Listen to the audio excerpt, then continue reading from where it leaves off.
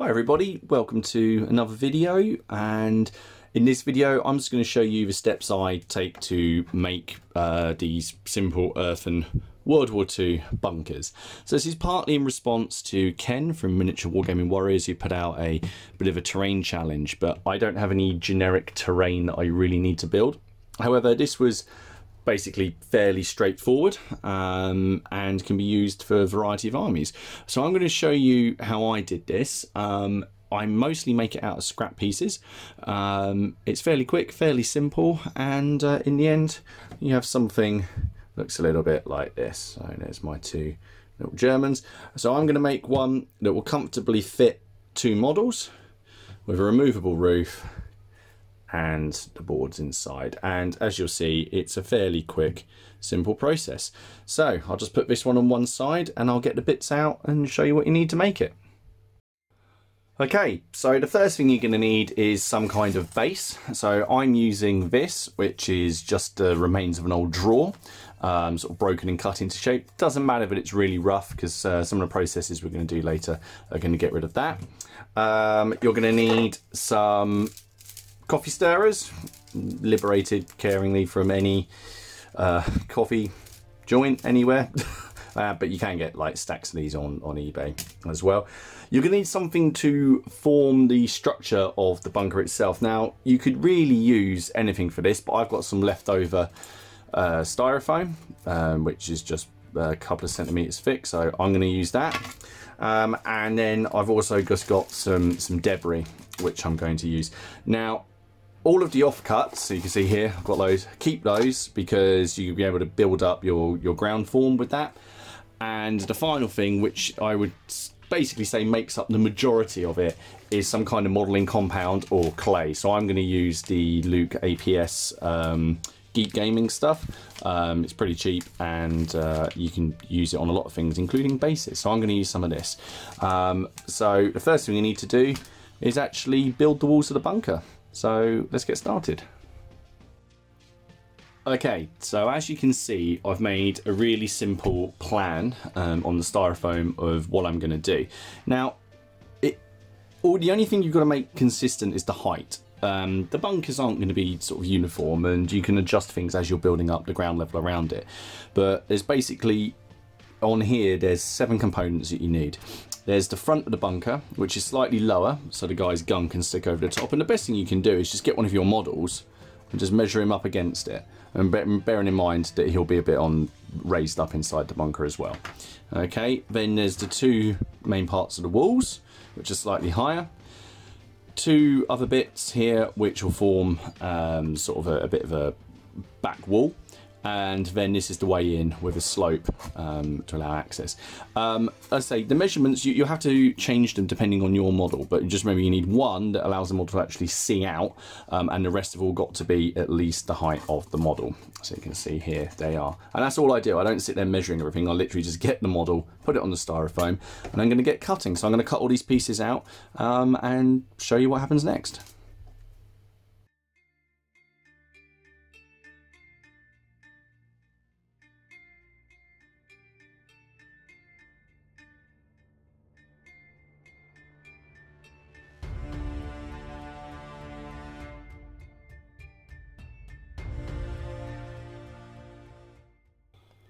Okay, so I've got all my walls cut out, so I'm just going to put those on one side. Main thing, keep all of the offcuts, because I'm going to use those to build up the base. Nothing's going to go to waste. And the next thing we want to do is to build up the woodwork on the inside. So now what I do, so I very simply get coffee stirrers. I use a pair of clippers, take off one end there, and I don't bother measuring this. All I do is I get them on here, and then I just clip them to size, and then I just rinse and repeat with that one piece. And you're going to want to do this for all of them, and then basically stick them on to each side with PVA, which I'll show you now in a bit of a time lapse.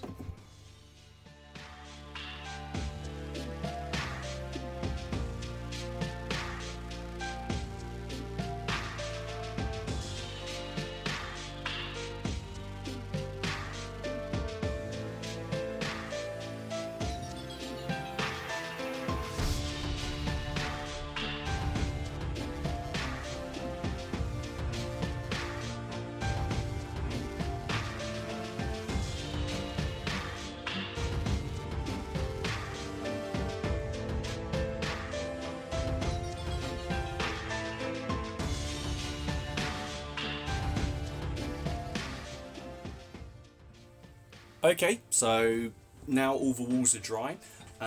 It's just time to basically stick this part together. This is the most fiddly bit, the bit I've just done, as you'll be glad to hear. One thing I had to do, I had to trim both of these parts down, just so that it fits together a little bit nicer. But yeah, so basically what I'm going to do now, I'm going to stick down the walls in the pattern that I want, and then I'm going to stick down enough of these leftover pieces around the outside to start building the area up. So when we put the modelling compound on it, we've already got a bit of formation that we can use. So yeah, I'll come back in a second.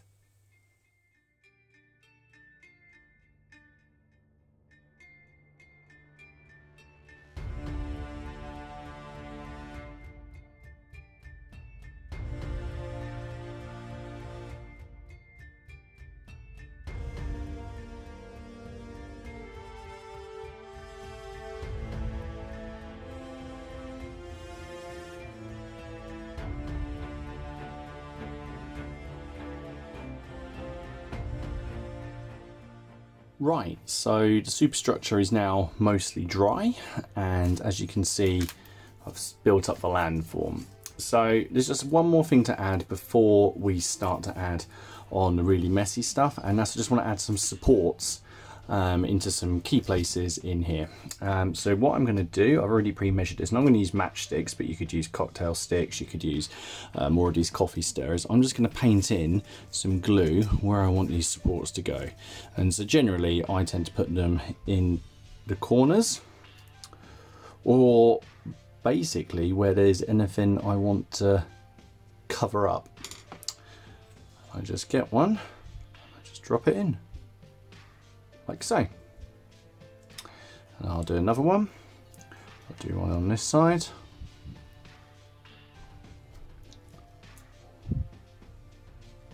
That. Here. There is a bit of a gap there. However, when we use the modelling compound, that will get filled. Right, I'm just going to speed through the rest of this and show you what I mean.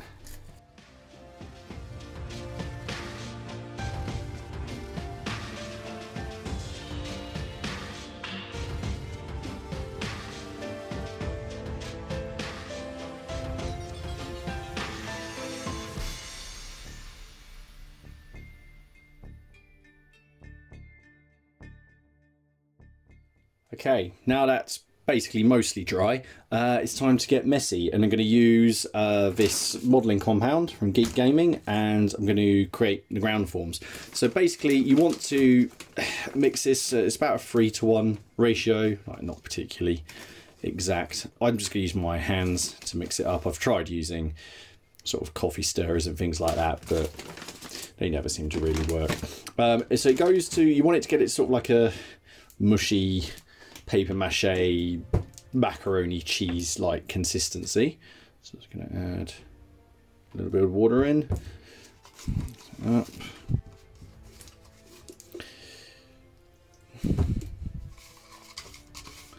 If it goes, so that is probably a bit too wet. So add a little bit more in. Baking a cake, a really plastery, chalky cake. Right, that's much better. Okay, so I tend to do this in small little patches, and this stuff tends to go off and dry between 15 minutes to half an hour. The outside surface certainly goes hard in 15 minutes, so you'll be able to paint on it, and then it dries all the way through. So that's the kind of consistency that you want. And then we bring this back in. We get some of this, and basically just start piling it up and pushing it into the cracks and the crevices. So I'm going to carry on doing this, and I'll come back to you when we've got it all on.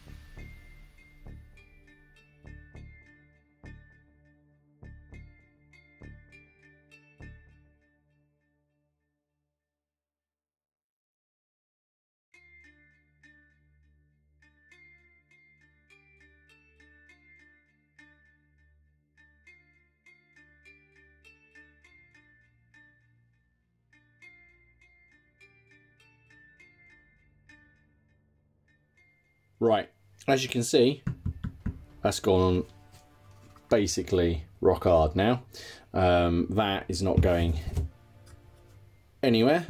So we're going to do the roof. So to do the roof, all you've got to do is get a piece of card or some material that's roughly the shape of the roof or the area you want it to be. And as you can, that will be the opening. Now I like to leave a bit of this trench open at the back. I like the idea of people firing down into it, and it gives you a bit more light into there when you're modelling. You could always cover that more if you wanted to. So now basically I'm going to smack on some more of this, and I'm going to make sure that it covers the whole of this plate and also the lip. So it basically comes over, and I'm going to blend it a little bit. The one thing you must do is make sure you lift it off at the end to break any of the modelling compound that has formed over the edge. So otherwise it will just sit there in place.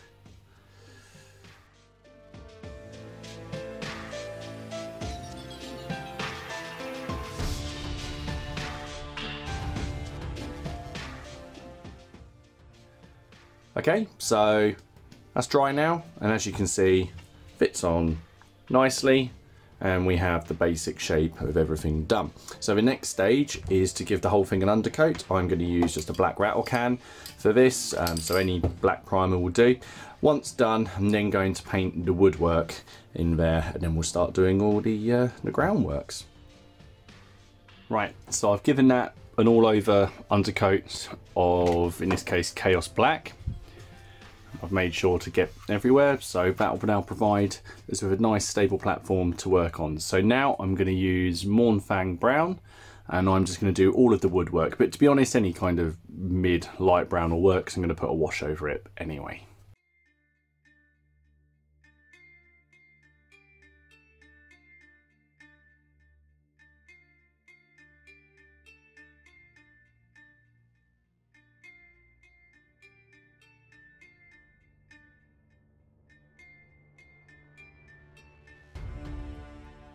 Now, while that's drying, I'm going to undercoat all of the earth with this tester pot of just, you know, brown paint from a hardware store.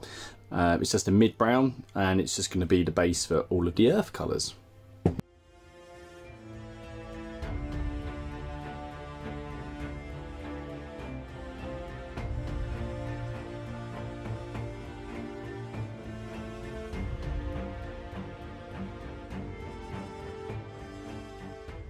Next step, all I'm going to do is apply Agrax Earth Shade all over the woodwork.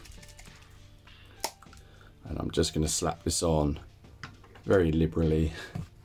And I'm not going to be doing any dry brushing after this, because most of the time you won't see this, because it would all be in shadow anyway.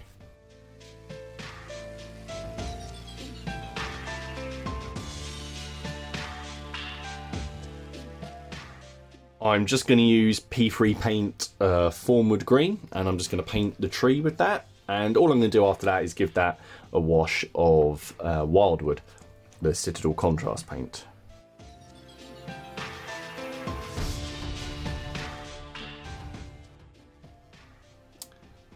Now adding Wildwood.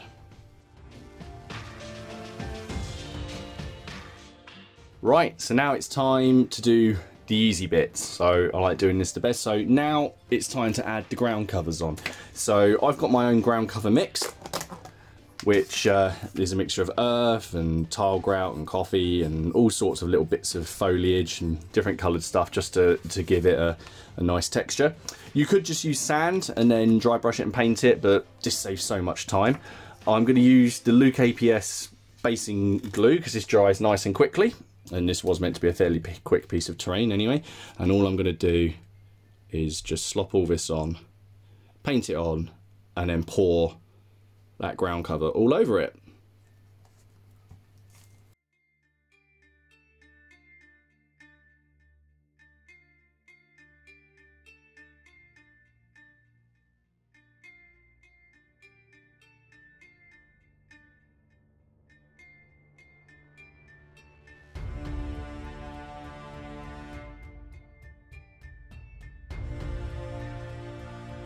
Right, so that's all dried. I forgot to say, make sure you do the top as well. And as you can see, I think that looks pretty cool, especially with the ground covers on. So if you were doing something World War I, or you want to make it look like it's only just been made, that would probably do you.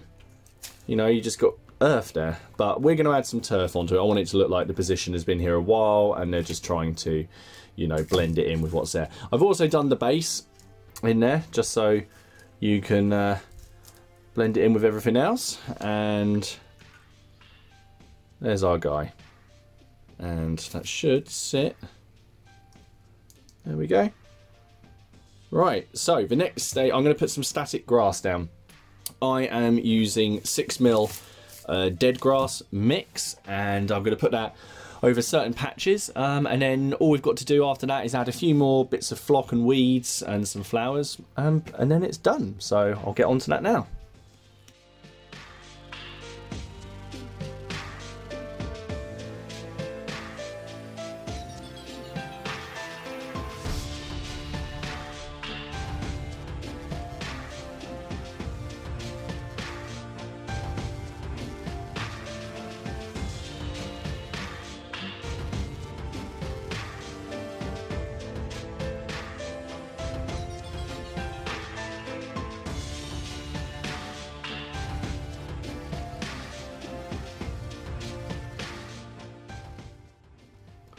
Okay, and now I'm going to add some weeds and such to it. So I'm just going to put on some globs of glue.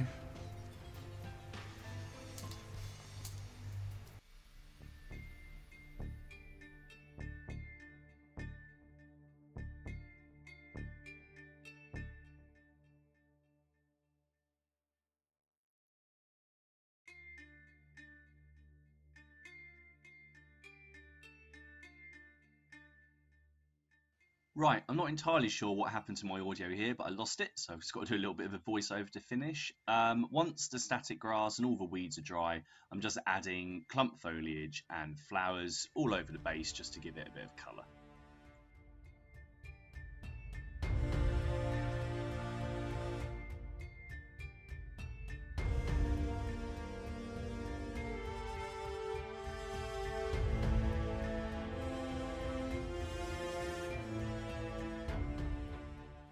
Right, and there we go, it's all done.